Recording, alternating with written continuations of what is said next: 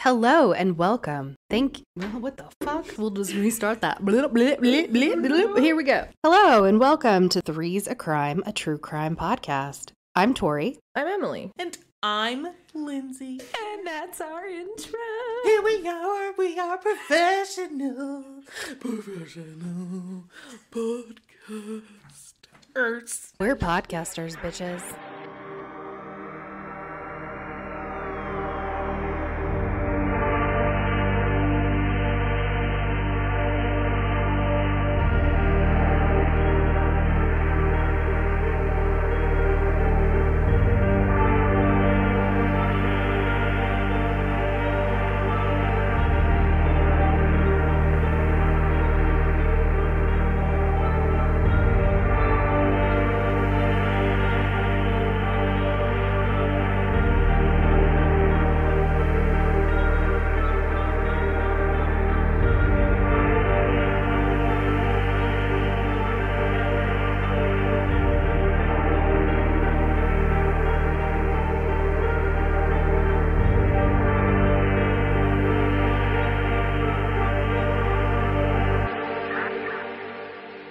So we have A new patron. Oh, wait.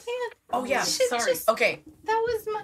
Oh, well, say, I thought you were looking at me and waiting. Yeah, 'cause well, you tell you. I don't want to fucking do it anymore. Well, no, you've ruined it. No. Oh no. We're fighting. We're not podcasters You anymore. know what? Let's let Lindsay do it. Oh, Lindsay.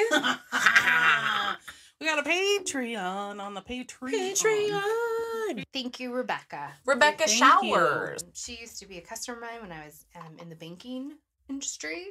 And I just loved her so much and love her even more now. No, I'm just kidding. I do. I love her more now. But Now thank you you, are. Rebecca. We Thank really. you. Rebecca Showers bring Mayflowers. Yes, they do. Yes, she does. Yes, she does. And thank you. Thank you. Thank you. And we have I pulled another card. a card today. Another Oracle card. This is from Rebecca Campbell, Work Your Light Oracle card guidebook, and it's Trust the Niggle. What an odd word. What is the niggling feeling? And that's Trying to tell you. Niggle. That is what Niggle. Lindsay is saying. Niggle. Okay. I've never heard that word. It's Is like it- a Like I have that itch or niggling the- yeah, feeling of like Like nagging. nagging. There That's you what go. I was thinking. Okay. Yeah. Got it. The niggling is said a lot in this. Okay. That niggling feeling. That annoying niggling feeling. That inconvenient, annoying, niggling feeling. Try as you might, it's there. And it ain't going anywhere. Most people spend years ignoring their niggling feelings, throwing their best dollops of stubbornness, ego, and post-rationalization to numb them out. It's exhausting. And until you face the niggle, life just throws you more bait to awaken it. To draw your attention to the light within you that is bursting to come out. The niggle is an arrow pointing to what is standing in your way, the relationship, the conversation, the decision, the shift that needs to be made, the stone in your shoe. Often we feel the niggling feeling in our body first. Many people think that the intuition is something from the higher realms, but in fact it is the body that is the intuitive one, working through our senses to deliver vibrational information. It takes just a moment every day to scan your body to receive the intuitive intelligence and act on it quickly. You're being called to face that niggle now. If you don't face it, the universe will throw something much bigger and more obvious in your path, and then you will likely regret that you didn't answer the niggle in the first place. I know it's scary, but you are safe. Our lunch today is we each ordered the Exact same thing. Yes, it's same. We had the same coffee from Starbucks. Venti salted caramel cold brew. And we each got a Dr. G's gourmet burger from Downriver Grill. And it's covered in delicious looking shit. If you live in Spokane, I personally feel like it is the best burger in Spokane. We also got their house beignets, which are divine. So thank you, Downriver, for making amazing food. Thanks, Downriver Grill. Thanks, Jamie from Downriver. I love you. What does she do there? She's a waitress. Oh, cool. So tip her well the next time you're in there if Yeah. you have her as a Yes. server. Jamie. And tell her that Three's a Crime sent you. Tell them Three's a Crime sent you. Whether Get she's a waitress 10% or off. not. I'm just kidding. Yeah, we can't offer you a Sponsor discount us, code. please. We got the puppy again. So Yeah, we she's have the gonna be puppy making again. Noises. Yeah, so sorry if you hear her in the background. Michael said that he thought she was really funny. I was like, that's good, because I was worried that people were going to be annoyed, but... She had, she had to make her feelings known about certain things. But again, her name is Kalahari. She's a Path of Hope. She's up for adoption. I also have another dog up for adoption. I have a boxer mix whose name is Sherlock. He's between 9 to 10 months old. He is the sweetest dog in the entire world, and he's such a good boy. And he's completely housebroken, and he'll be fully vaccinated and fixed this week. And he will be available for adoption, and I will post a picture of him on Instagram because he's a really freaking beautiful dog. And I saved him with the help of many others. It wasn't just me, but a community of rescuers got together and saved him from euthanasia. He was going to be put down the day we picked him up. From where in do you know? Neuces? Neuces County? I don't know. It's South Texas. So Texas listeners, please let me know how you actually pronounce that. But it's down by Corpus Christi. So he's named Sherlock because the original woman who found him and posted him and drove 4.5 hours each way to get him from Austin, her name is Lisa Sherlock. And we actually ended up pulling another dog that was supposed to be put down that day who was 7 months old. And we named him Watson because Sherlock and Watson. What else are you going to name this dog? And he was fostered by an amazing woman in Texas named Krista, and he just got adopted yesterday. Oh my gosh. So now it's Sherlock's turn. So now it's Sherlock's turn. And I lived in Austin for 3 years, and Austin is a bit better, but Texas as a whole, like, you need to get your shit together when it comes to animals. Houston, you have a problem. Rio Grande Valley, you have a problem. I know this is but I think animal cruelty is a crime. There's just a lot of it going on. So Path of Hope was actually just in Houston. If you go to their website, you'll be able to watch some of the videos that they posted from down there. But I warn you, it's pretty terrible. It's really terrible. So I am going to be partnering with another rescue up here because I don't have enough to do. Seriously. But I'm going to be partnering with another rescue up here to try to bring more dogs up from Texas. So if you are local, and by local I mean Washington, Northern Idaho area, and want to foster, that you can DM me about. Slide into them DMs. Slide into her DMs. That's right. But only fosters. Do we want to shout out our international listeners? Yes, we do. So, Lindsay, do you want to start shouting out? I want to shout. So, Ireland, I see you, and I love you. You're my favorite. I keep an eye out for you every time I release an episode. It's one Ireland. We have one Irish listener. We love you. Share us with your friends. I want to know who you are. Yeah, and obsessed with you. Send us an Irish story. We would love to do it. Yes, I would love that. I mean, all of our international listeners. And Emily will read them off here in a second. But send us something from your country, and we would love to cover that. So Canada, the UK, Australia, which I love after Catherine. So basically, the Commonwealth. Yeah, pretty much. We have 3 Italian listeners, 2 German, 2 Mexico, 1 United Arab Emirates, 1 Hungary, 1 Ireland, and 1 India. Okay, so bonjour. Oh, we didn't have French. All right. Well, anyway. All right. Hola. So hola. Hola. And I took 3 years of fucking Italian, and I'm like, it's buongiorno. Buongiorno. Do you know that Kira is fluent in German? No. Yeah, she has a master's in German and math because she's a sociopath. Is that it? Guten Tag? Guten Tag, yeah. The literal English translations for the fucking words that they have are like perfection. So, oh my God, I have to remember this. So the owner of Michael's business is a woman, and her husband's name is Hans, and he is from Austria. And he told me that the Austrian word for gloves is Handschuhe, which literally translates into hand shoes. And I know, isn't that funny? And little Kira, who is fluent in German, I can't remember the word for squirrel, but it literally translates to like tiny running tree friend or something like that. You need to tell my mom that. She loves her goddamn squirrels right now. Emil Meat Pockets, our producer, would really like it if somebody would send her, you know, like, because on our, so we have a new website that we'll be launching here really soon, and we need to explain Meat Pockets too. It's never been explained on here. No, that's our producer. Our producer's name. But we're not gonna like explain no, why. I don't think we need to. Okay. Anyway, so on the website, there's a thing you can do called Buy Me a Coffee. Have you seen that? Like, you can do that for... I've seen that with, like, actually, restaurants. You can pay to buy the staff a beer after work. So it's something like that. Yeah, you can pay like $15 for like a... Yeah. And so, anyway, there's a Buy Me a Coffee. So Emil Meat Pockets, our producer, would really like it if you would send some shrimp bisque instead of a coffee. The other two of us would prefer coffee, but Mom would like the shrimp bisque. Mom loves the shrimps. I have an espresso machine at my house. You make delicious. But I love the coffee. I'm one of those people that has become numb to it now.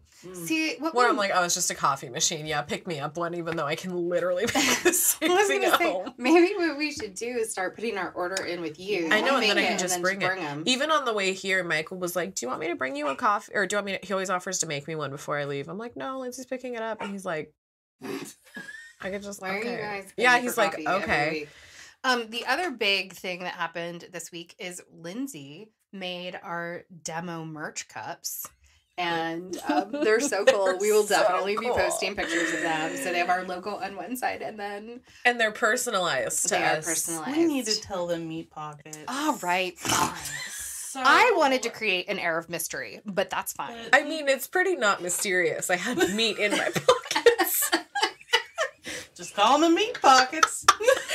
And I wish I could say it was like beef jerky or something like dry, you know, that you can like, no, it was like full on like slices of steak in my fucking pocket wrapped up in a napkin. But explain why you had meat in your pocket. So we were just talking about Path of Hope. So last year I was there with them for the retreat where you would go and you'd tour these shelters and you'd street feed and you'd talk to people about vaccinating their dogs and all these things. And we went to a restaurant and this place paid for our food, and it was a Korean barbecue place. So they'd bring out a bunch of raw food and you'd cook it like right in front of you. It was like, there was probably 40 of us at that restaurant. Like it was outrageous. There was a ton of us.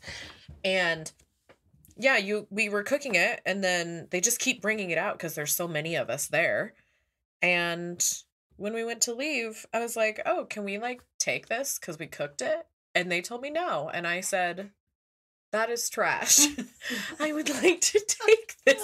So I grabbed a napkin and some handfuls of meat and put it into my pocket and then went to a shelter. Yes. However, as I was walking by, every dog was like...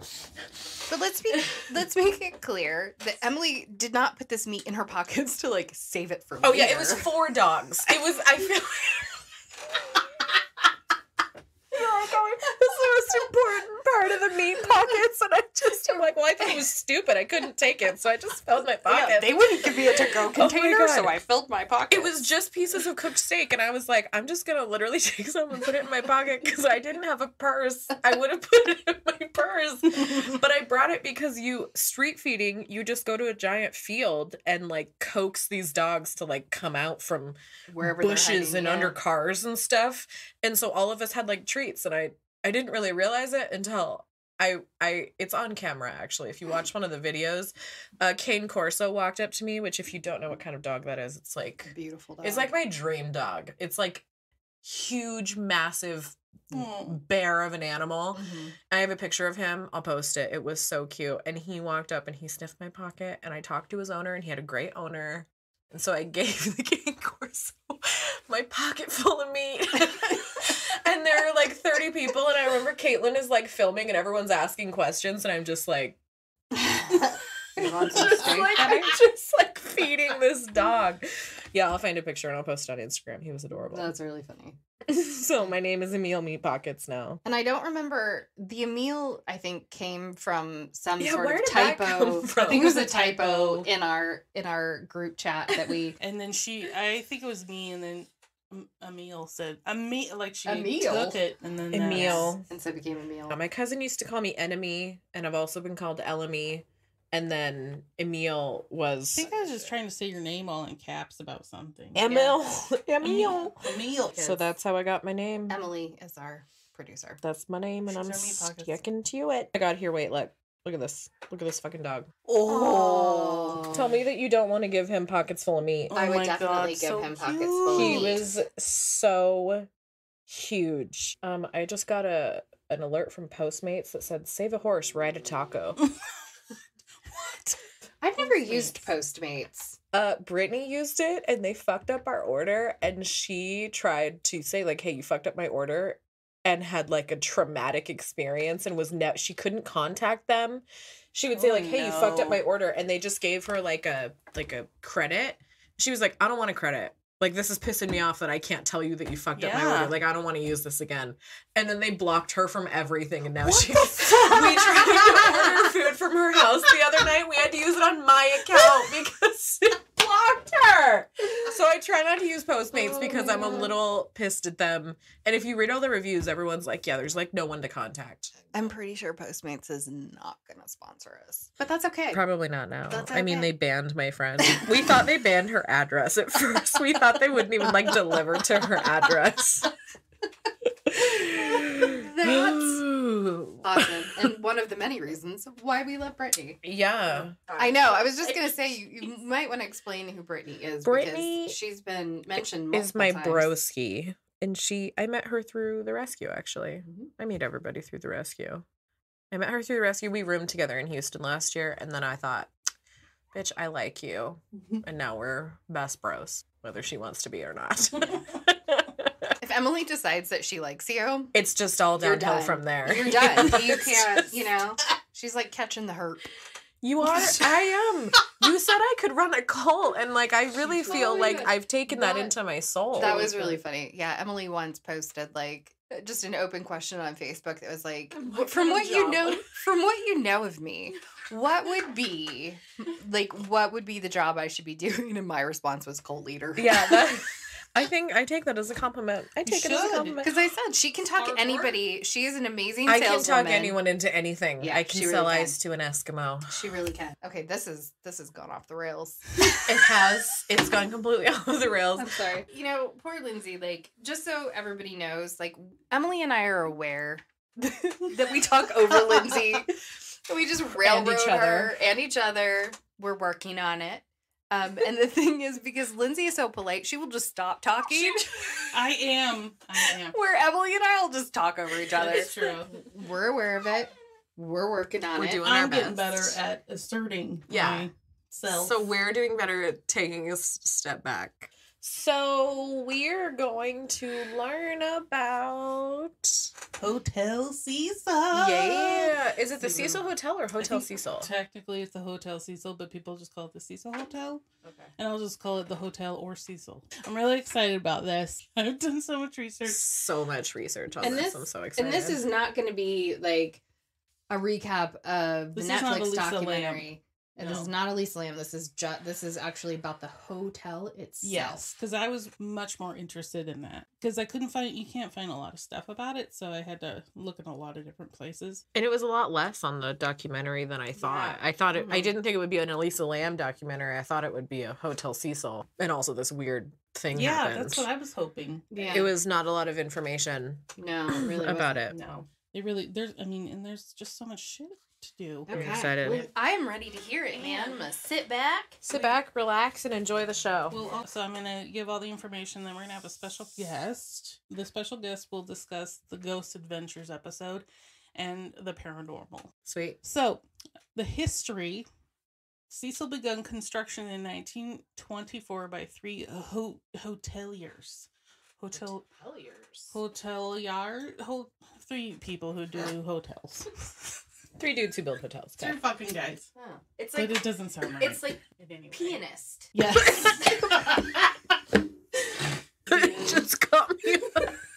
obviously knew what you were trying to say, but for some reason I thought you were saying penis really funny. I thought you were like, just like how you say pianist. And I was like, no, you said pianist. But that's the correct way to say it, is pianist. It's I not know, pianist, but I it's didn't pianist. hear the T at the end. Oh.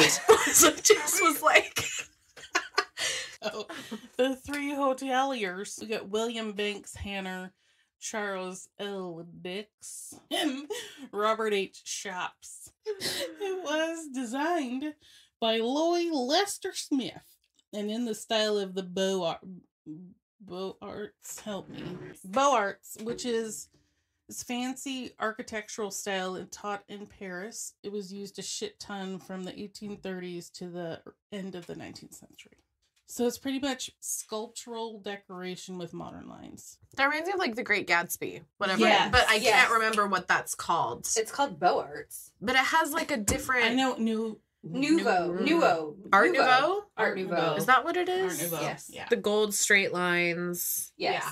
So like this style, for example, is like a flat roof, arched windows, grand entrances, staircases, murals, super beautiful fancy shit with a lot of marble. And the lobby is all, quote, opulent marble with stained glass windows and alabaster statues. And I obviously haven't stayed there, but if I had walked into this opulent lobby, and then they're like, okay, you may go to your room. And you get to your room, and it's like... And you see what you saw Hostel in the from documentary. Hostel? Well, Yeah. or you're sitting on like, you know, one of those plastic seats that's a hand. I talk about this later.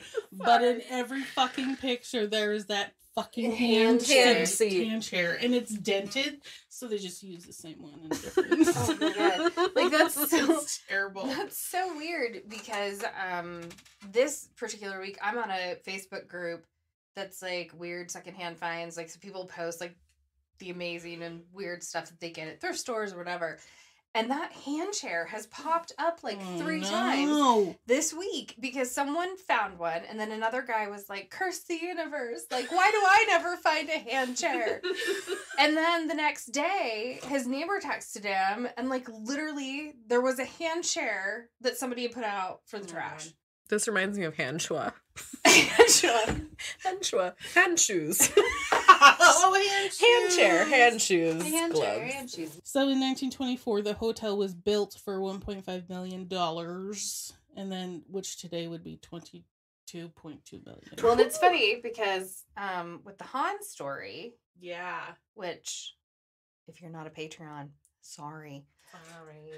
But with the Han story, he built his house. Well, the house was $70,000 to build, and then he put in an additional $50,000. And that's the same year. So like the inflation difference in essentially what was 100 years ago minus 3, so 97. Wow, maths. That's insane. Yeah, that's so much money.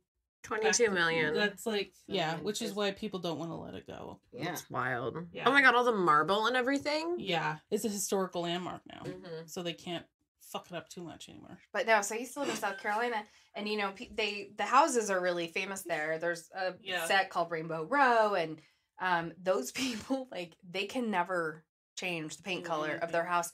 And I mean, they have to get like the same paint.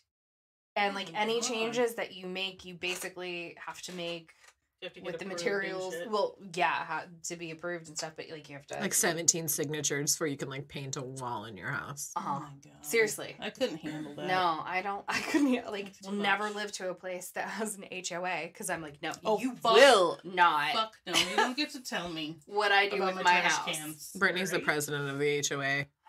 I don't know. Because of course she Because is. of course she is. I don't even know her and I love it. She is like... If you're going to be in an HOA, that's the only position you can. That's what she said. She said the guy who was running hated dogs, and she ran... I think he said that you had to... Oh, maybe he's going to make a pit bull ban or something like that. And she was like, so I ran specifically for that, and I won. So here we are. That's amazing. Yeah, she's like 100... Like, she just... you'll meet her one day. I'm excited. She does everything. She's really good at everything. Asshole. Totally fine. Woosa. Okay. People say the hotel opened in 1924, but that's when it began construction. So it opened in 1927, It has 15 floors and 700 guest rooms. The hotel was built as a destination for business travelers and tourists, but soon after it was built, the Great Depression came and fucked all that shit up. So during that same time, there was a gaggle of hotels being built in that area when Cecil was opened. So Cecil, like, one of the first? Yeah. It's so crazy that they She built did. this. Why do you have sunglasses? Because it. Because I thought you would keep you from laughing at me. We ruined everything for Lindsay.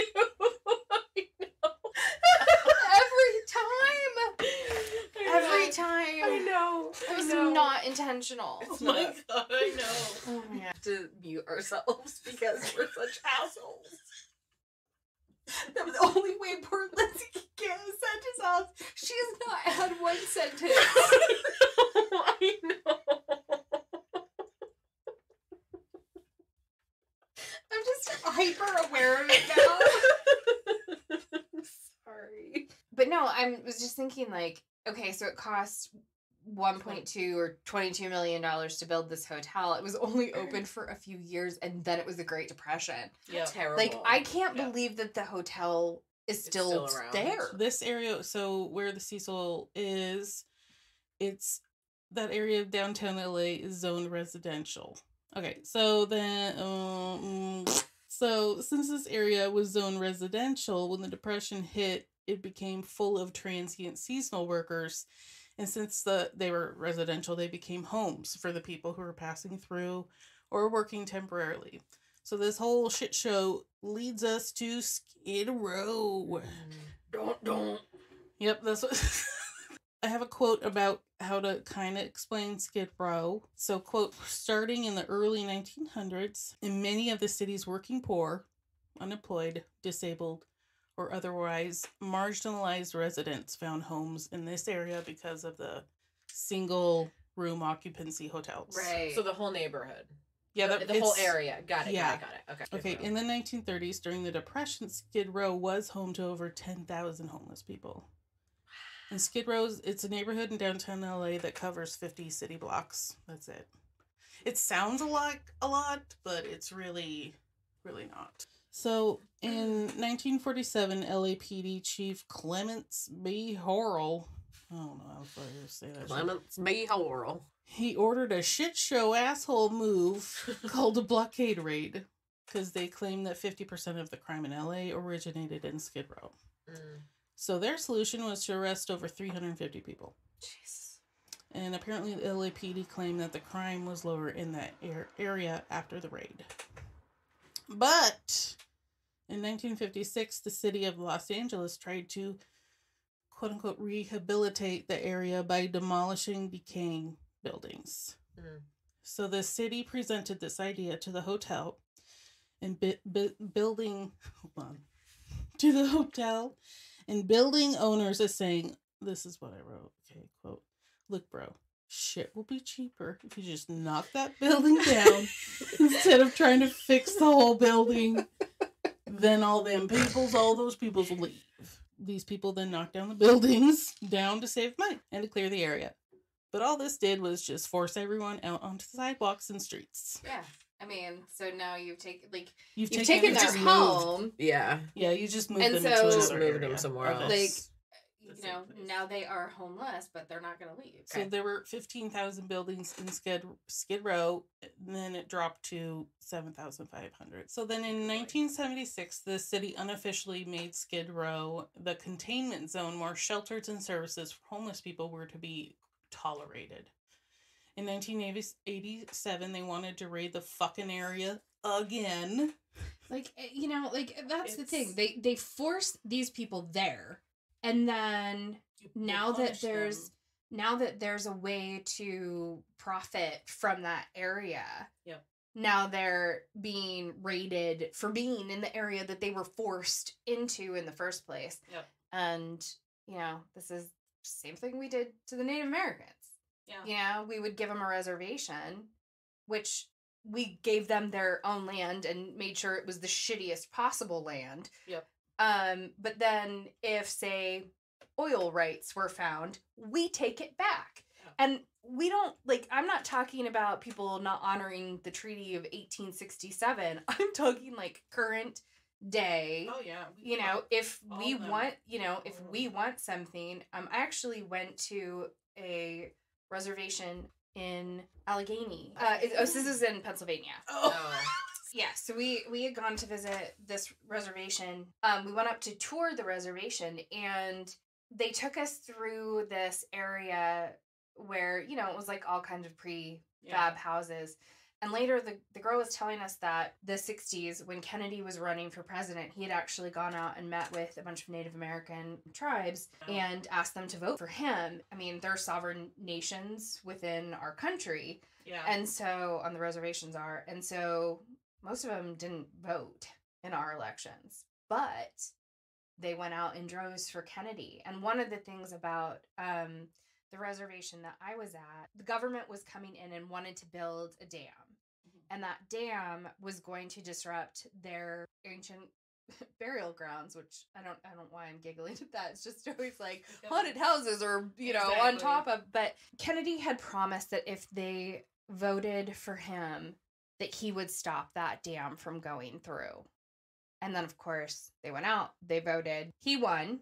But he had but even after, it didn't really have anything to do with his assassination. He didn't fulfill his promise. And they went in and they dug up that, like, I remember her telling us that there was one anthropologist that was running around and, like, trying to, and I mean, you're talking about a place, you know, or a culture that lives on oral tradition. But she had said, you know, people will say, well, look at all these houses they bought you, because that was kind of, they made their reparations, and sorry, we're taking more of your land, and Kennedy lied to you, but, you know, here, we'll help and we'll build some houses. She was like, we would rather have our history. Anyway, that was a crazy sidebar story. But then I said, thank fuck for LA City Attorney and future Mayor James K. Hahn, which I thought that was interesting.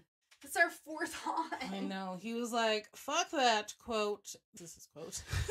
Not the fuck that, just the after is his quote. He's not going to prosecute individuals for not having a place to stay. They simply will not prosecute people for being poor, underprivileged, and unable to find a place to sleep until I'm convinced that a viable alternative to sleeping on the streets exists. Hell yeah, bro. That's wild. Yeah, so in 76. Yeah. Oh, no, wait. 87. That was 87. Still, yeah. And so that That's whole nice. thing fell through, and that didn't happen. In 2005, it was discovered that hospitals and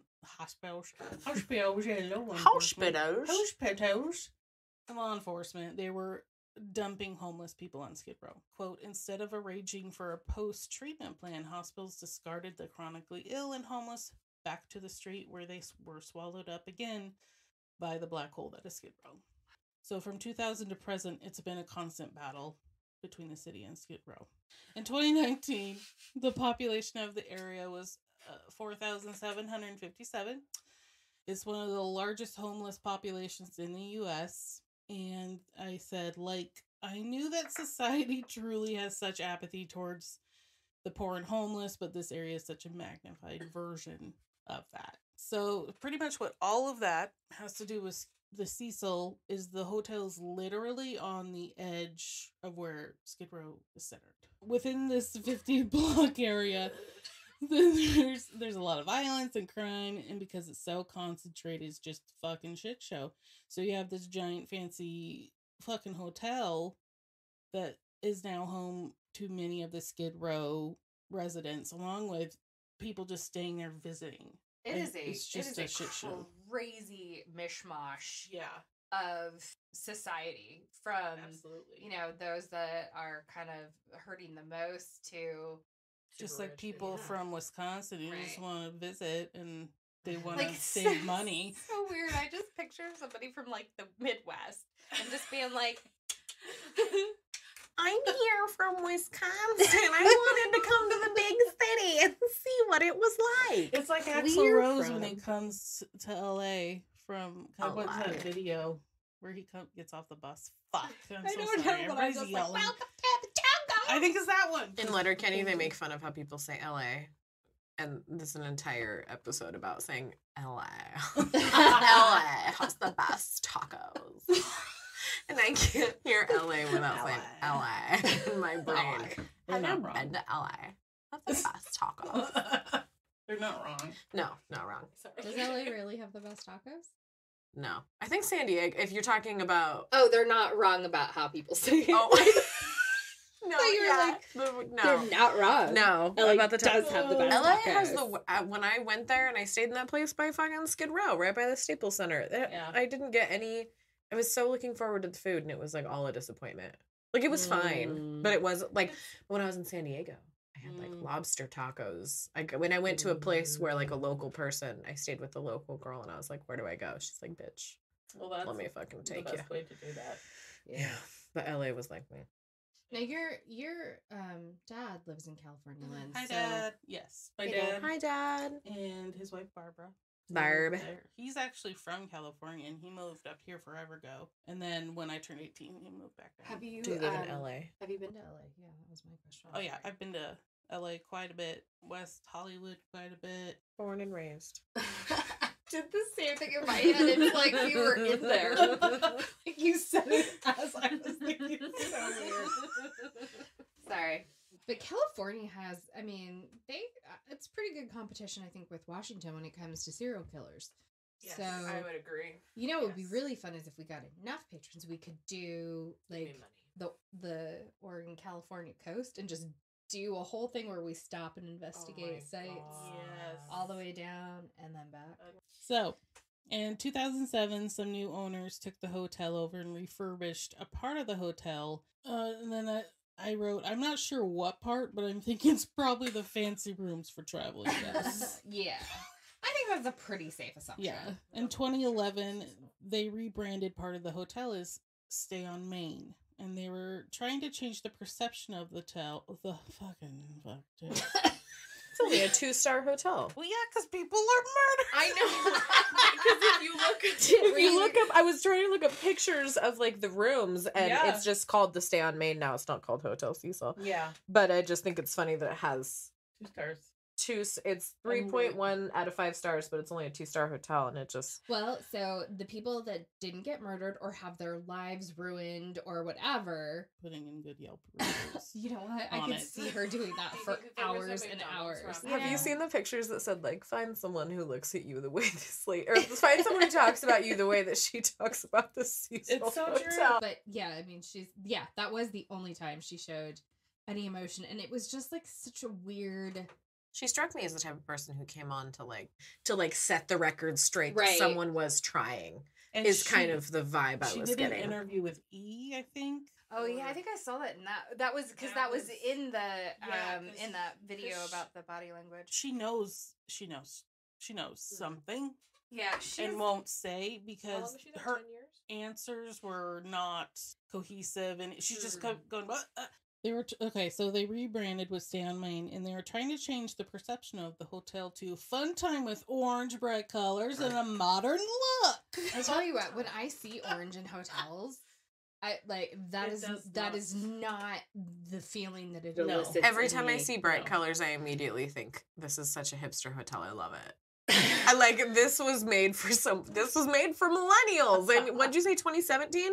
No, Well, yeah. 2011. 2011. So- I mean, I was 18. yeah. No, I mean, you were the I would have target. seen You were that the and people been that, I would have been like, this is such a cool old building, but like the inside is all renovated. We have to stay here. I wrote nothing says a shit ton of people didn't die here like orange and those stupid chairs that look like a hand. And then I say, please Google Hotel Cecil. Look at the pictures that are still up of what the rooms they renovated look like. It looks like postgraduate housing, Yeah. Like like a dorm room. Yes, absolutely. Yeah. With the rebranding part of the hotel, they created separate reception areas during the day. So, like, there was the modern Stay on Main, and then they had the Cecil part. But everyone at night shared the same community bathrooms, which there were community bathrooms. Not a lot of them didn't have individual And they all shared the same hallways and elevators and everything. In 2014, the hotel was sold to New York hotel buyer dude Richard. He bought it for $30 million. And then a development company got a 99-year ground lease for the building. So in 2016, the president of the development company stated that they're going to preserve the historical parts of the hotel, but gut out and redo the rest of the rooms. So the renovation planned like a gym, a lounge, and a fucking rooftop pool. Like, Which we is learned so creepy. so fucking tacky. Well, and the thing is, like, how we're like, they need the water tanks that are up there, and it's not the kind of roof where a rooftop pool would. No. It was not a nice cute anyway. rooftop. It was No. a very, like, this is the top of the Industrial. building rooftop where They someone gets stuck in a water Decided tank. this after she died. Right. Oh, I mean, that's so it's weird. It's like in and of itself is kind of a In It's poor like a taste. distasteful. Yeah. Yes. It's like a fuck you. So then in 2017, the hotel was shut down so they could work on it. And in the same year, the hotel was deemed a historical cultural monument. It's still shut down and not being used. It's not being worked on. It's just sitting. So after all the history, I'm going to go into the documented deaths. And then I wrote, I feel like with all this history, as the building was just being kind of born and built into the world, darkness, sadness, like still stagnant energy, found a home there, I feel. This all leads us to 19 documented suicides and murders. 19 documented. So the first person to pass was January 22nd, 1927. He's age 52. Is Percy Ormond Cook. That's my family's last name. Oh, great. That's my mom's maiden name. What if we're Good related? champagne for $4. Percy wrote a note addressed to the press. Money cannot buy happiness. I have tried it and I find that it cannot be done. I have lost my wife, my son, and my home, and I am doing the only thing left for me to do. Oh, that's sad. He was a real estate agent and he was separated from his son and wife for several months. He was tired and just had enough and felt like the only escape was suicide. He died of a gunshot to the head. November 19th, 1931, age 46, is W.K. Norton. He was missing from his home in Manhattan Beach. That's where my dad's from. He was missing from his home in Manhattan Beach, but he was found dead at the hotel a week before he checked in. He checked into the hotel under the name James Willies of Chicago. A maid found him in his room. He had taken pills that contained poison. Third is in September 1932, age 25. Yeah. Benjamin Dodich, Dodich. He was found dead by a maid from his self-inflicted gunshot wound to the head. There was no note or much information on him. I want to say very quickly, there's a group of hooligan children. Oh yeah, I heard them. Do you see? They're all sitting on the grassy Grassy knoll. on the grassy knoll. Yep. There is 1, 2, 3, 4, 5, 6, 7, and like 10 bicycles. So you know what? If you hear children being children, I live across from an elementary school. that's okay. They all look like they have sodas. They're not being hooligans yet. I They're get being it. good children. July 1934, Sergeant Lewis D. Borden. He was a sergeant in the Army Medical Corps. He was found dead in his room. He slashed his throat with a razor, and he left several notes. And one of them talked about his poor health for being the reason for suicide. March 15th, 1937, Grace E. Margot, age 25. She fell from the 9th-story window of her room. Police were unable to determine if she jumped or was pushed. Quote, telephone wires ripped from poles in her descent were entangled about her body. She was staying at the hotel with her partner, M.W. Madison. He was asleep at the time and had no idea why she jumped or what happened. January 10th, 1938, Roy Thompson, age 35, he was a Marine. Roy left no suicide note. The police determined that he jumped from the 14th story of his hotel room and was found on top of a skylight on the neighboring building. He had stayed at the hotel for several weeks.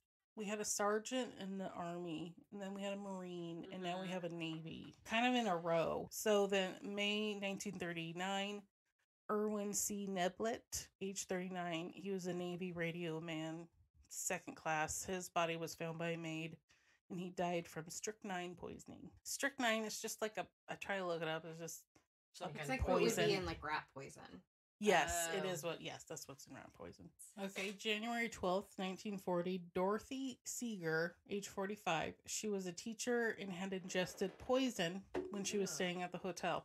She was taken to the local hospital but died on January 12th. Died the same day. This is another Dorothy. And then I wrote, this one is oof. Oof. Dorothy was staying in a room at the hotel with her boyfriend, Ben Levine. He was asleep when she realized she was going into labor. Oh, God. She was unaware that she was even pregnant. Oh Wait, my god. what? I find that so hard to It's believe. But okay. So on this floor, there was a communal bathroom. So she went to the bathroom, not waking Ben, and had a baby boy. Oh, my God. He was asleep this whole time. He was how completely does they sleep through labor? Well, she left the room and went to a communal bathroom down the hall. She had a baby boy, and she thought the baby was dead. So she threw him out the window. Oh my god. And he landed on the room No. room near the building. No. Okay, well, I didn't see that one coming. No. Sorry, Oma. That one Was I'm not rough. gonna apologize That for. one was. Oh my god. She thought it was Oh dead, my so she God. threw it out the Oh my window. God. Oh my god. And he was alive. Is it He getting was alive. worse? No, it's just pretty much after she did that, she said nothing to her boyfriend. Like Ben had no idea. So eventually Dorothy was charged with murder, but there were 3 psychiatrists that testified at her trial that she was mentally confused when she killed her child. In January of 1945, she was found not guilty by reason of insanity because she was like, there's been no issues. There was nothing. How the fuck? Well, I mean, If you're susceptible, this place like feeds on your fear, on your low energy It's that vibe low of just vibration, fear. In November 1947, Robert Smith, not of the Cure, right? Robert Smith? yes, Mm. not a cure. Age 35, he died from jumping out of the 7th floor window. October 23rd, 1954, Helen Gurney, age 55. Helen checked into the hotel as Margaret Brown 1 week prior to her death. She jumped from a 7th floor window and landed on top of the Cecil's marquee. In the newspaper article, it said, quote, hundreds of spectators gathered as firemen and ambulance attendants put a ladder up to the marquee and lowered the body. Right after this, the police were called nearby to help a man who completely lost his shit after seeing all of this. His name was Melvin Hinckley, and he was a ministry student. He was taken to the hospital shortly after for observation. February 11th, 1962, Julia Frances Moore, age 50, she jumped to her death from an 8th floor window. She left no notes, but police found her name and information in her purse, but her purse also held just 59 cents with her bank book. On October 12th, 1962, Pauline Auden was age 27, and George Giannini, I'm age 65. So these deaths happened together, but not on purpose. Pauline was having marital issues with her estranged husband, fucking Dewey. Fucking Dewey. They had a fight, and Dewey left for dinner, leaving her in the room. After he left, she jumped from the window of her 9th floor room. Her body fell on George as he was walking on the sidewalk. Oh, I did hear that one. Below the window. Yeah. So did she time it? No, Or it it just was happened. just random? He was walking, I right? think it's as just she like the jumped. random shit. It's like some Final Destination. Just Yeah. Seriously. This death is not directly in the hotel. In 1963, Delbert Lawrence, he jumped to his death from a 13th floor of a downtown hotel, but landed in the parking lot behind the Cecil. Okay, so this one is pretty well known. June 4th, 1964, Jackie E. Ellinger, or Pigeon Goldie Osgood. Pigeon Goldie. She died on June 4th, 1964. Okay, so there's not tons of information. But this is what I could find to share her story because she sounded like an amazing, sassy, lovely lady. Goldie was a telephone operator in the 1900s, and I couldn't find if she had a husband or kids. So in 1958, Goldie came to the Cecil alone at the age of 59.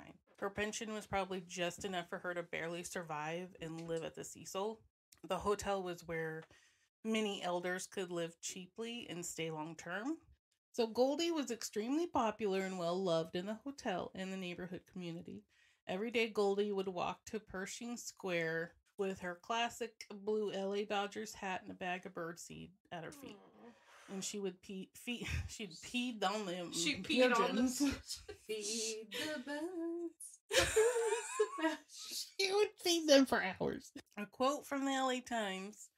Pigeon Goldie, the kindly woman who had visited Pershing Square daily to feed birds too small to forage for themselves, and she would scare away the larger birds which threatened her favorites. That's That's the so lady from Home Alone pure. too. Yeah. That's the most wholesome story I I've ever know. heard. And that's why she was called Pigeon Goldie. All right, here we go. Here comes this. God damn it. No, I don't want to hear it. Goldie was found dead by a man who was distributing phone books to the hotel rooms. The murderer strangled her with one of the hotel's hand towels. Oh my Her room had been ransacked, her hat and bird seed strewn all over the room. She was stabbed, beaten, and raped. Her killer was never found. God. I was really Wow. hoping that it was just going to be like, The staff found her after a week, like not that she Not bad. had to Go go through all that. Sorry, Goldie. December 20th, 1975, Allison Lowell, age 23. A woman jumped from the 12th floor window. Her identity is still unidentified, but she checked into the Cecil under Allison Lowell. September 1st, 1992. There's a big That's a gap. big gap. I didn't even realize that. What's the last one? 1975. So September 1st, 1992. The age of Ultron.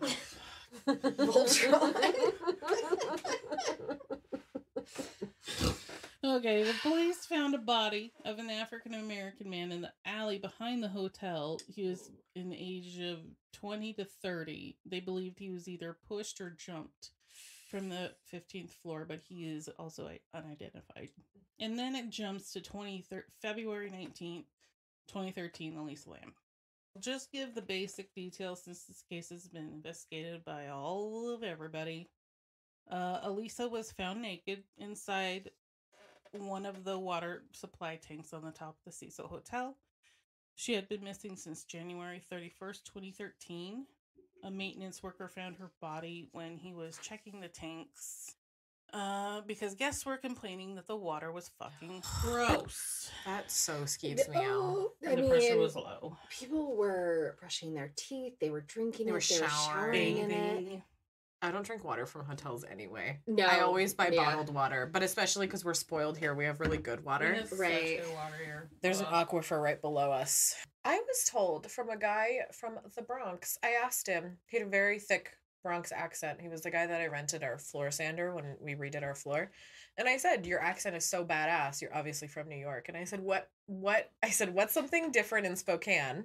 And what makes New York pizza so good?" And he said, "The difference with Spokane and New York is we're all obsessed with our dogs." He literally said, "I came here and I saw them like every day and everyone's walking them." And I was literally wearing this shirt. And he's like, and literally, I mean, people wear them on their shirts and like, I'm just not used to it. But he said the water in New York tastes different. And he swears up and down that the water in the pizza dough is what makes New York pizza New York pizza. I have heard from, I think I was listening to a podcast and they said that people love New York water, but she fucking hates it. She doesn't understand. She thinks it's full of mold. But but I've heard that. So, okay, the elevator video showed her acting weird and not like herself before she disappeared. Later, authorities ruled her death as accidental drowning. If you want to know more about this, just check out the many YouTube videos, documentaries, and the newest docuseries on Netflix. It does explain Elisa Lam really well. It just doesn't explain any of Hotel Cecil really well. Exactly. No, they definitely glossed over Glossed over it. Yeah. And then the last documented death is June 13th, 2015. He was age 28. The body of a male was found outside the hotel. They suspect that the person committed suicide by jumping from the hotel. That's an awful lot of suicide in one place. So with all the deaths, the majority being suicide, the hotel was nicknamed the Suicide by people who lived in the hotel. And the hotel became known for having violence, weird shit happening, cheating couples, drugs, and rooms used by sex workers, and that whole thing. And then I wrote, all right. Those are the deaths that have been documented at the hotel. When I was doing research, I found that Elizabeth Short, the Black Dahlia, did not visit the hotel the day before she was found murdered. Not what I thought you were going to say. According to LAPD files and Black Dahlia historians, Elizabeth was last seen at the Biltmore. And the Biltmore Hotel, Los Angeles, is about a 12-minute walk to Cecil. I think there's a whole... That whole shit show didn't have to do with that whole shit show. Right. Okay. Now we're moving on to who stayed at the hotel. So famous-y guess? Yeah. Infamous. Infamous guess. Now let's talk a little bit about Ghostbusters. Ghostbusters. Because of course we should. Of course. My brain is 85% pop culture TV movie non-shit. Pop culture TV movie and non-shit. And so the more I was oh my god. Hold on, let me take a drink of my Bang energy of her delish strawberry kiss. I'm just gonna keep going until they sponsor us. Okay, so the more I was researching and doing all this shit, I realized that the Cecil is almost like the real life version of the possessed and fucked up apartment building in the movie. So the Shandor in the movie. Wait, which movie is this? Ghostbusters. Oh, duh. Oh my fucking. So I've never seen that.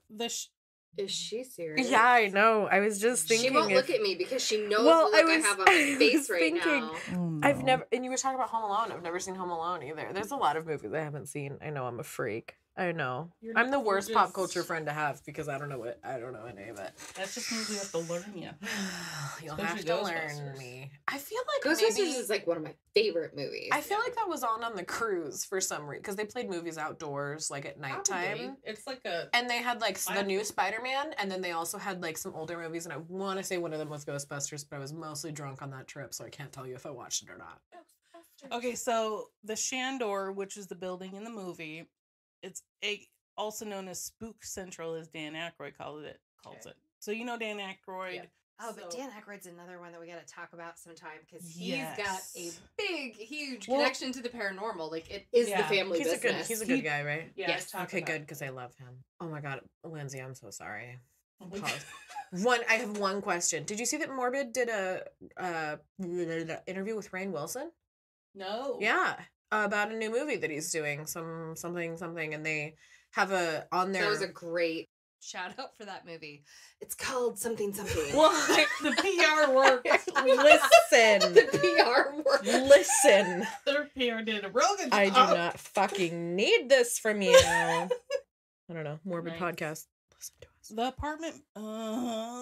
So Egon, he's from the movie as well, and he's like the brainiac guy.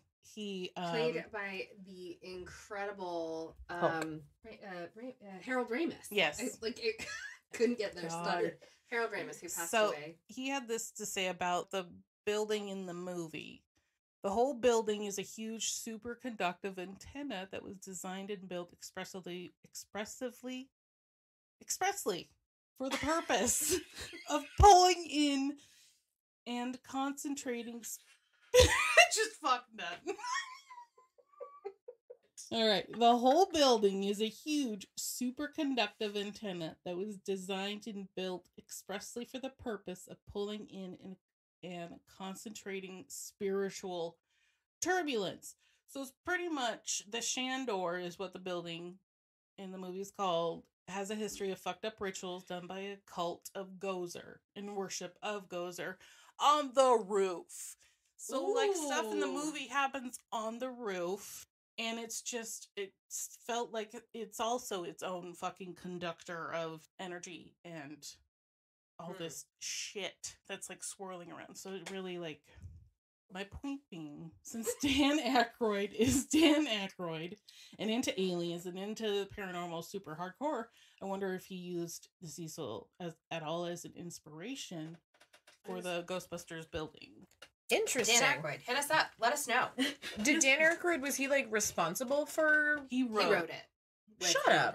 It's all based on real, like, I think they made up Gozer because they didn't want people to start worshiping the real entity, but he is all into that. I didn't know that Dan Aykroyd made Ghostbusters. You can watch one of the movies that made us. They did it, and you'll learn all about Ghostbusters. It seriously is one of my all-time favorite movies. And so it hurts my heart that I haven't seen it. That and I'm listening to Lindsey very... She has to explain literally every detail to me because I don't know what she's talking about. But she's still doing it, and you would know this, but she's still doing it in a way where she's like not... Like, she's not spoiling it for you in case you watch it. So it's like the spoiler-free version. Spoiler-free version. Of what happened in Ghostbusters. Sigourney Weaver just... Oh, so good. Who is that? I'm just kidding. I totally know who Sigourney Weaver is. I'm kidding. Oh my god. You need to calm your fucking tits, okay? She's so much glare. So That's much. like one of Bren's loves. So he'd be like, I'm going to tell Bren, I'll see you later. I mean, I grew up with Snick. Like in my teens. Snick? What is that? Saturday night.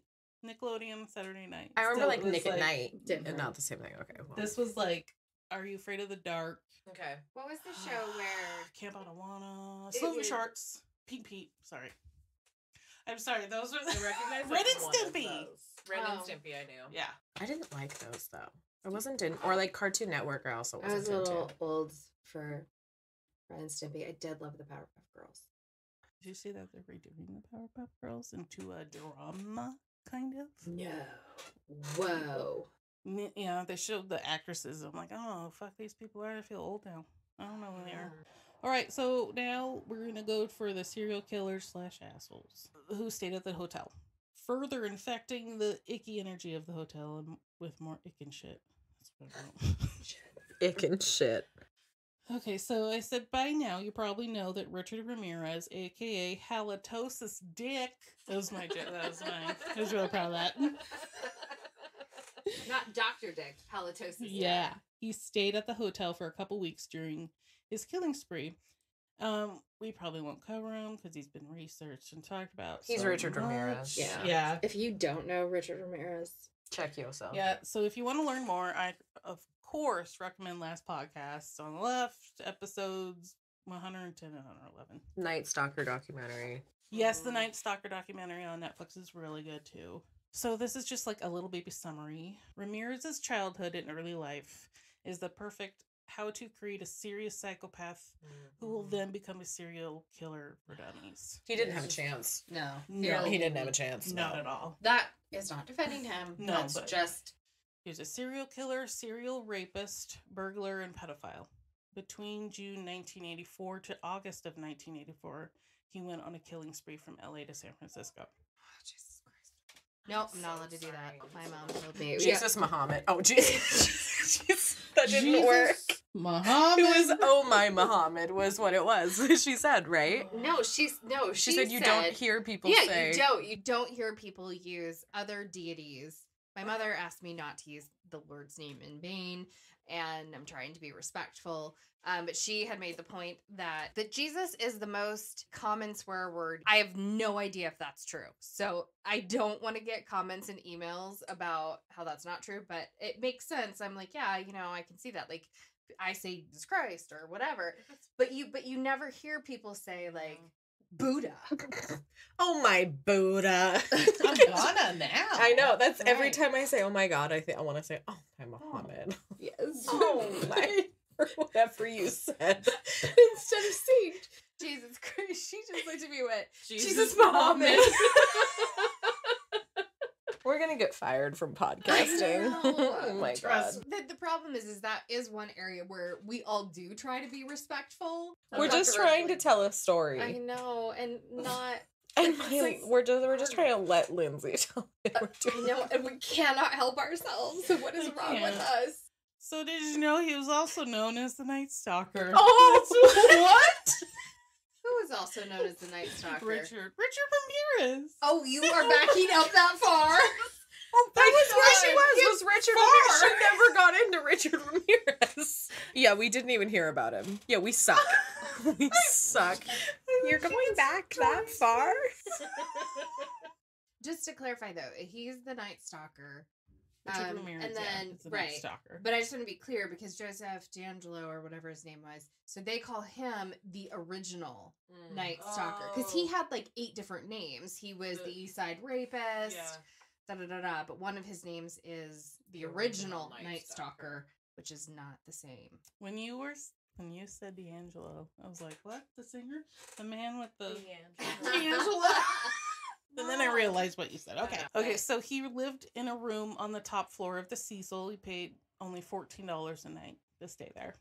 After committing his murders and crimes, he would throw his bloody clothes into the hotel's dumpster and then just stroll on into the lobby in his panties and or naked. Either one. And like that didn't raise any eyebrows, apparently. Well, I mean, look what's around. I know, yeah. But yeah. It's I thought $14 there was a a naked night. guy walking around the fucking lobby. Yeah. Okay. So he claimed to worship the devil and love that whole vibe. He claimed to be a Satanist, He's but such a all fucking he loser. did was use the imagery to fuck with people. True Satanism is not that. Do you know his other nickname is the Walk-In Killer? What a lame ass name. That's The I Walk-In feel Killer. sorry for the one who came up with that. Like at the It's not good. newspapers. Yeah, no. Typing away. The walk-in. That's Yeah. what people typically do is you walk into a home. I crawl in. I roll in. I just roll. I slither like a snake. It's said that he performed evil rituals and shit in his room at the hotel, but I couldn't find any info on that, but probably. The asshole was arrested and given the death penalty, but he died in 2013 of complications from B-cell lymphoma. I love it when serial killers get cancer. Like, they're the only people that should. But it's interesting, like, a lot of serial killers seem to die by cancer. Yes. Well, I mean, when you're so fucking evil and gross, Your insides come back at you. It rots you from the inside. Elisa Lamb died February of 2013. Richard died June of 2013. I just thought that was really weird. I wonder if there's any, like, woo-woo theory that Ramirez's spirit killed Elisa We'll Lamb. find out in Ghost Adventures. Ooh, really? Oh. Oh, I'm excited. That sounded like a setup, and it was not. That was that Good. was exciting. Yeah. Okay, go on. So he died. And then the next asshole who stayed at the hotel was Johann Yes. Unterweger. His name is Jack. His nickname was Jack, and I'm just gonna call him Jack because Just I'm go- not gonna try to. He was He was a serial killer from Austria who murdered sex workers throughout different countries. So I went into detail for this for you. I requested Lindsay look into this guy. I remember. So Jack was born in 1950 to a Viennese bartender and waitress and an American soldier, Jack Becker. And also some other sources say his mom was a sex worker. But okay, so she was arrested and jailed for fraud while she was pregnant with Jack and had him after she was released from jail. In 1953, she was arrested again and he was sent to live with his abusive grandfather. One source called his grandpa a rough fellow, and he used Jack to help him steal farm animals. So That's a weird grandfather-grandson bonding Activity. experience. yeah, throughout his young life, he was in and out of prison for assaulting sex workers. Between 1966 and 1947, he was convicted 16 times. See, Most were theft convictions, but he was also convicted of pimping and sexual assault against a sex worker. 16 fucking times. You were like, okay, so in 1974, he murdered 18-year-old German Margaret Schaefer by strangling her with her own bra. In 1976, he was sentenced to life in prison in Austria. So during his stay in jail, he became a writer, and apparently everyone loved that shit. He wrote short stories, plays, poems, and an autobiography. This is the title of his book. jeez. Purgatory. or the trip to person? God damn it! Purgatory, or the trip to prison. Report to the guilty man. That's guilty So man. did he write that after he was in prison? He wrote it in prison. So here's a quote. Okay. No theme is more poetic than the death of a beautiful woman. Unterweger wrote at one point. Another of his odes went, you still seem strange and distant and lively, death. But one day you will be close and full of flames. Come, lover. There. I am there. Take me, I'm yours! Oh my god, why do all of these guys think that they can They always write? think they can fucking write poetry and it's always god-awful Bad. bullshit. Bad. So in 1985, a campaign began to release and pardon him from prison. Who? The Austrian president refused to release him until he served a minimum of 15 years. Apparently, writers, artists, journalists, and politicians all asked for him to be released early. That's okay. First of all, that's entirely messed up. But so he served prison in Austria. Did he serve Yes. prison in any of the other countries, like New That York has- City, where That hasn't happened yet. Oh. Yeah. So he had been He in just prison, killed one sex worker. and they were like, At the end "Okay, of you an have to serve at least theft. 15 years." In 1990, he was released after serving the minimum 15 years and was thought to be rehabbed and all fixed up. No more murdering for him. And his fucking autobiography was taught in schools. And they performed his stories on Austrian radio.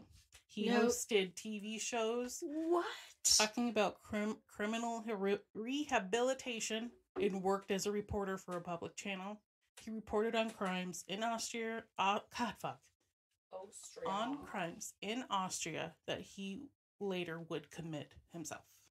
Okay, so this is so crazy. Can you imagine like being the coworker? Like if you had a coworker that you knew had murdered someone by choice, like not in self-defense, not Just cause. just because I felt like it. And then he was in for 15 years and then just was out. Yep. And then he released him. became was a celebrity. basically famous. I don't like this. So later, when he's captured, authorities find out that he killed 6 sex workers in Austria in 1990 after he was released and was so-called all fixed up, using what soon becomes his signature way of killing by strangling the women with her breasts. That's just one more reason not to wear one. It's true. It's true. In 91, he's hired by an Austrian magazine to write about how sex work is viewed and treated in the US compared to Europe. So this asshole has done the research on this shit already, so it shouldn't be a problem. And in June 91, Jack went to LA and chose the Cecil because Ramirez stayed there and he wanted to study how Ramirez worked.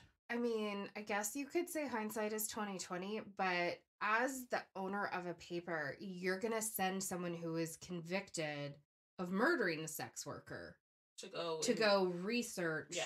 I still feel like that newspaper that Oh, sent yeah. him has blood on their hands. Absolutely. Like they Oh, 1,000%. for for people- revenue or Yeah. whatever. I mean, Yeah. they made. I mean, well, I guess assuming that no, because they knew because he had been a celebrity for being in prison for Yeah. murdering a sex worker, and so you knew when you sent him. That's like You're sending a murderer to a place where in Yeah. Sex workers are- 1984, the American Horror Story. The fact that that Yes. chick is like, lets the guy. Sorry, if you guys haven't seen that one, but it's a year Spoiler old, so alert. whatever. This one chick is pretending to be somebody else, but she's a psychologist, and she lets a serial killer out because she wanted to see how he like hunted in his natural behavior or natural Natural habitat. habitat. But that's basically what they did. Yeah, that's very true. So while in LA, he went on several ride-alongs with the police and wrote some articles basically about Hollywood sex workers. fuck this guy. While murdering them. I Okay. fucking hate this guy. So during his 5-week stay in LA while at the Cecil, he killed 3 sex workers. His first victim was 35-year-old Shannon Exley, who was found in Boyle Heights on June 20th. Do you think he got per diem? Like, do you think they gave him money to go, like, to pay? Absolutely. Yeah. Like, you were paid Yeah. to go kill people. Like, Yeah. I'm sure. Yeah.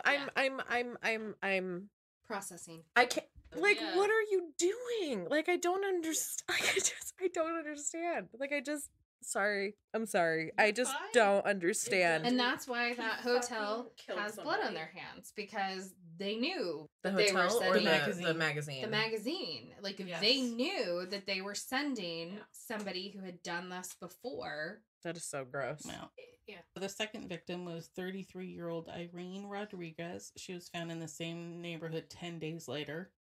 And then Peggy Booth, age 26, was found dead in a Malibu canyon on July 10th. All the women were sex workers. They had all been savagely beaten, sexually violated with tree branches, and then strangled with their own bras.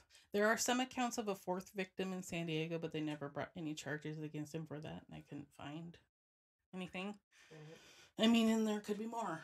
So when Interpol noticed how close the LA murders matched Jack's MO, he was already back in Austria in February of 1992. Extra shook about the fact that he came from another country. Like, I didn't put that together. Like, they sent him across the fucking ocean An Austrian And man. let him loose. to in come there. to our country, any country, but like he came here and killed. Yeah. I'm sorry. I just can't. He's back in Austria. So an Austrian SWAT team raided Jack's apartment, but he was already long gone. Quote, embarked with his teenage lover on a jaunt that would take him through Switzerland, France, and Canada, and back once more to the United States. During the time that he was running from the police, he would call the Austrian media saying how he was innocent and would taunt the police at the same time. Eventually, yeah, you just fuck with everybody. Eventually, they found him and his girlfriend in Miami, and he was arrested. His girlfriend told the police that they went to Miami because Jack liked Don Johnson, one of the stars of Miami Miami Vice. Vice. Oh my It's the god. only reason he was there. After yeah, being he's- captured, Jack was accused of killing 11 sex workers since he was released from from prison. There were 6 in Austria, 3 in the U.S., and 2 in Czechoslovakia. You should not be able to kill people in multiple countries. You shouldn't be able to kill anyone at all. But like, No. you should not have the opportunity to kill people in Czechoslovakia, America, and Austria Yep. after you get out of Run. prison for being caught for it the first time. Yep. Like that. I fucking hate this guy. I hate this guy. I'm getting like mad about it. I'm like, I fucking hate this man. Is he alive? Thank God. Austria and the U.S. fought over who got to deal with him, while Czech pieced out and said no thanks. Czechoslovakia Not played wanting to deal Switzerland. with that shit. Yeah. Well, they were having their own issues. Austria won when they agreed to include the murders in the U.S. along with the 6 in Austria. So that this all Nice. happened back then in Austria. So in Austria, he was indicted on 11 murders, but with some legal shit, the trial was delayed for almost 2 years. So on April 20th, 1994, the trial began and only lasted for 2 months. FBI experts from Quantico testified in his trial against him. The whole time, he just smiled and was trying to charm the press. But as the evidence piled up against him, he was convicted on June 28th of 9 murders, but was acquitted of 2 others. He was sentenced to life in maximum security on June 29th. Jesus Christ. He was found dead hanging from a curtain rod in his cell with a drawstring from his sweatpants around his neck. Freaking coward. Yep.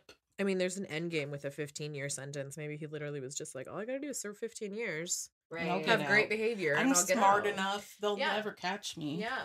Versus a life sentence. I mean, Well, and What a then, you know, bitch. the thing that I hate about that when they commit suicide is that they're taking control of when, you know, Yeah, exactly. like they're taking They're- that they're- away from the victims. Yes. By, Exactly.